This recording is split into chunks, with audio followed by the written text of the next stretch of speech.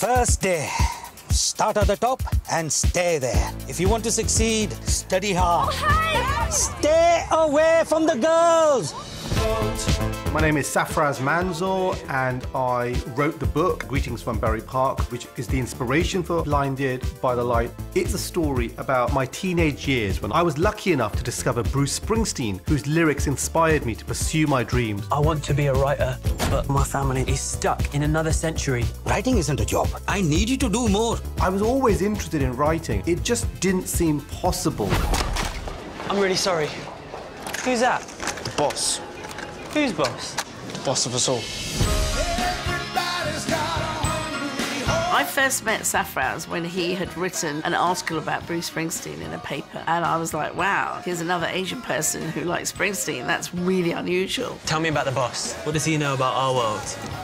Bruce, the direct line to all that's true in this shitty world. It was Springsteen that affected why I do what I do. So I wanted to write a book which was a tribute to the power of his music and how it can change somebody's life. Bear in mind, that was 2007. He showed me a very early copy of it, and I said, this is great. This isn't a movie, because it's a memoir, but I know how to turn it into a movie. I can feel it all right here. It's like Bruce knows everything I've ever felt. I said, there's no way this film is going to happen without Bruce Springsteen's blessing.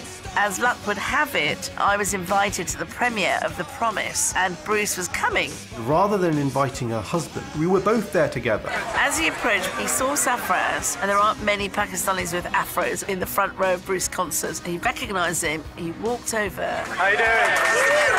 The book was really beautiful. We should have a chat about that. I want to make a film of it. Okay. And I'm going to direct it. I made Bendy like Beckham. Your lawyer told me your kids really love my movie.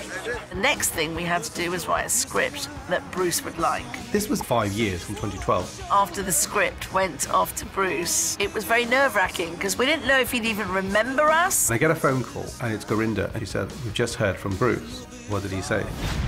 He said, I'm good with this. Go for it. It's like the most crazy thing in the world to have somebody whose music has utterly defined and shaped you and tell you that he has spent time reading your story. When you hear the music that speaks to you, it makes your life change. My poems, they're not brilliant, but they're mine. These are crazy dreams. But in my head, I was thinking, kid from a Pakistani background, loves an unlikely hero, helps change his life, the sort of thing that could possibly make a film. And then we actually did it. The story of Blinded by the Light is to say dreams can come true. It's about hope and how do we change our lives for the better.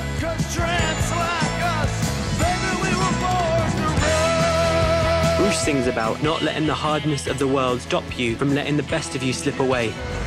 Purpose of your visit? I'm going to see Bruce Springsteen's hometown.